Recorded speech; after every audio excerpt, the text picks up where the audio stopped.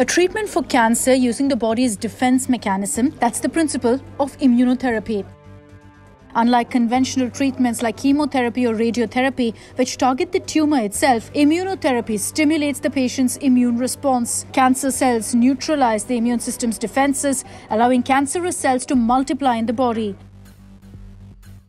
There are many ways of waking and instructing the immune system to eliminate cancer cells. Immunotherapy uses various tools like vaccination, targeted antibody therapies in which proteins in the immune system are capable of recognizing undesirable cells and eliminating them, and immunomodulators, substances that stimulate the immune response. Another strategy uses cell therapy. A sample of white cells known as lymphocytes are taken from the patient before being genetically modified to enable them to recognize cancer cells. These super lymphocytes are then re-injected into the body to attack the cancer. Used today to treat blood cancer and inoperable or advanced stage cancers, these therapies have raised hopes for the treatment of other types of cancer. Immunotherapy only works for a minority of patients, however. It can also have serious side effects, such as autoimmune reactions by the body to healthy cells. Cost is also a factor. The bill can be as large as several hundreds of thousands of euros per patient.